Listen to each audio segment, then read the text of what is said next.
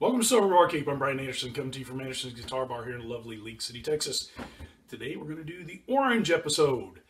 So I've got three orange liqueurs, alternatives that I've had on the channel, and I just want to kind of review them and compare and contrast like I do some of the others. We've done it with whiskey, we've done it with gin. We're going to do it with orange. Because these are three outstanding products that I will keep in my bar, because each one of them, although they're orange flavored, are really distinctly different and can be used and should be used according to their flavor profile. So let's talk about them a little bit. The first is Doe's Orange.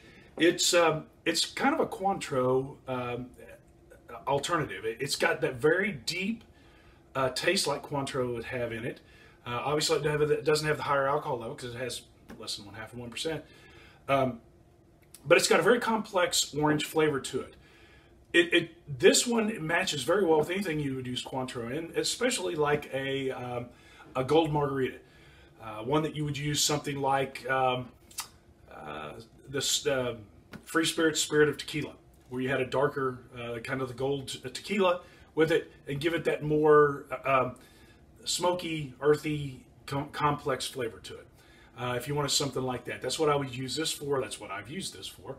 As well as other drinks that you might have Cointreau in. The second is the triple sec from Liars, and this is a true triple sec alternative.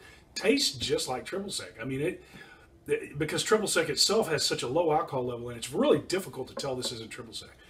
And so it does a really phenomenal job at your regular margarita. So if you want your bright restaurant style margarita with the silver tequila in it, then this is really what you want to go with.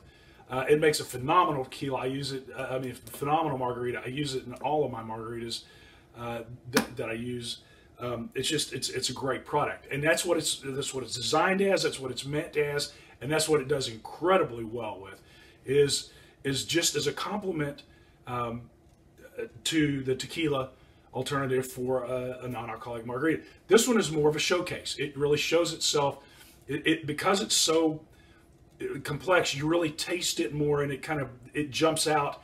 And that's the reason, like a gold margarita, where you're looking for more complexity, that's what you really want. With this one, where this is more just that second fiddle player, but it's there, and you need it because it adds that flavor that you need for a basic margarita. Sexy AF Triple Sexy is a really unique. I love this product. It's absolutely delicious. But again, it's different than these two. To me, this is like a blue curacao, or curacao. Although it's not blue, but you could use it in any of those drinks. In any of the tropical drinks where you really want a nice bright orange flavor to it, this is what you want. It doesn't have that deep kind of complexity that this one has, but it's great because any of the tropical drinks that you want to go with, this is an outstanding alternative for that. I used it on the episode I did with a chocolate martini, and man, it just made it outstanding. But any of the tropical drinks, any of the stuff that you'd have the curacao in, the blue curacao, you obviously won't end up with a blue drink with this unless you put some, well, even if you put blue in it, because this has got kind of a pinkish flavor, color to it.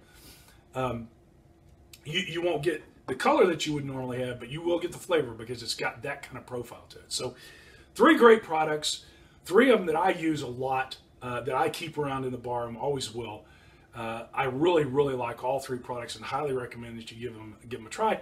And if you find some uses that I haven't described here or some way that you use it, please post and let me know. For Sober Barkeep, live well and drink smart.